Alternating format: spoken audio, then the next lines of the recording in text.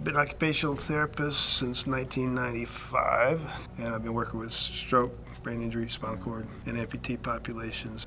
My patients come to me in the outpatient clinic, inpatient clinic. I've seen them in ICU. First thing they say to me is, I want my hand to work. I said, well, your hands are useless unless your shoulder and your scapula can support it and transport it. I like Harmony SHR in comparison to other technologies because it's the only technology I've seen to date that engages the bilateral upper limbs of the human body. Bilateral sync mode or mirroring mode, where the weak side is mirrored by the strong side, for example. That's a movement that individual may not have been able to do since the neurological insult or injury. Touchdown! Nice. A lot of these individuals have learned non-use of the affected side. It's a retraining mode to let their brain know that the individual doesn't have to exert a home run type of force to get their hand off their lap.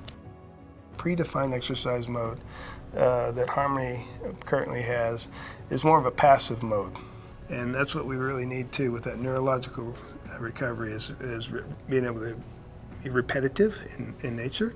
The robotic system knows the movement, does the same movement the same way each time. Weight support mode is basically taking the weight of the human arm and minimizing gravitational effects on it.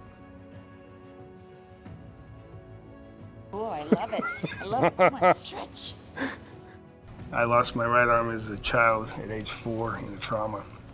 And after 25 years of being an occupational therapist, touched a few lives in a positive way. Now being able to touch lives in a positive way with some technological tools that are cutting edge is even better.